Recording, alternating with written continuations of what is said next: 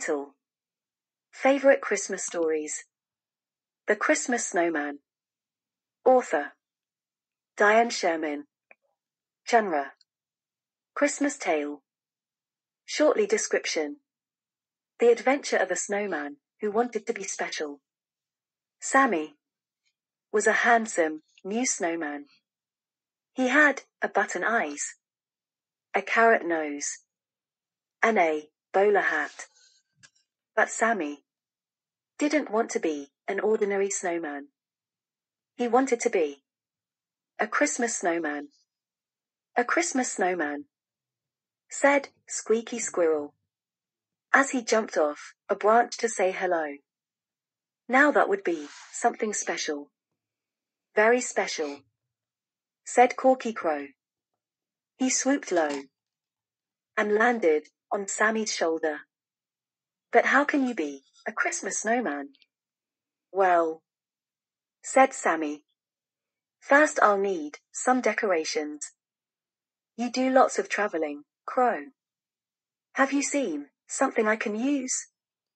Corky Crow thought a minute, then took off for his favorite spot, the dump. On a pile of rubbish, he saw a wreath that looked like new. Carrying it back in his beak, he dropped it over Sammy's head. Thank you, said Sammy. This looks fine around my neck. Now, what about you, Squirrel? Do you have anything I can use? Squeaky Squirrel thought for a minute, then scurried back to his hidey hole in the tree.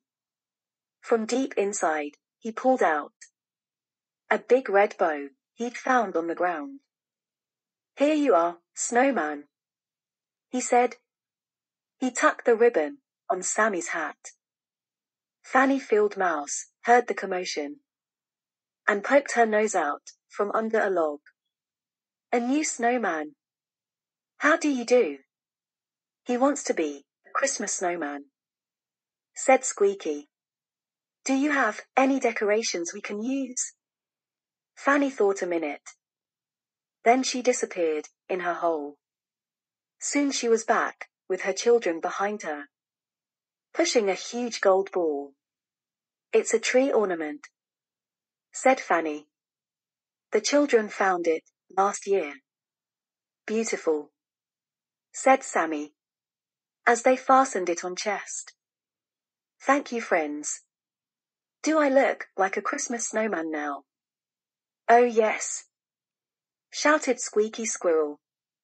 Seeing you makes me feel all happy and Christmas-y inside. He clapped his paws together and started doing somersaults. The field mouse children began tumbling, too. Sammy smiled as he watched. He liked making everyone happy. I feel like dancing, Fanny said. She glided around the others. There's just one thing. Christmas is for everyone. The animals can see you here, but not many people will. Sammy thought about it. Then he had an idea. Come here, Corky Crow, he said. He whispered into Corky's ear. With a flap and flutter of his wings, Corky flew off. He found some children racing downhill on their sledges. Swooping low, he grabbed a mitten someone left on the ground. Come back, Crow, the children yelled.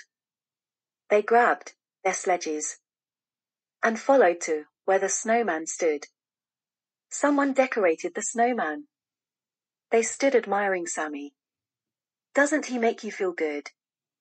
Said children. A real Christmas snowman. Joining hands, they danced all around Sammy. Up in the tree, Corky Crow danced too, clapping his wings to keep time. Squeaky Squirrel drummed on a branch with some twigs. And down below, behind a log, the field mouse children frolicked.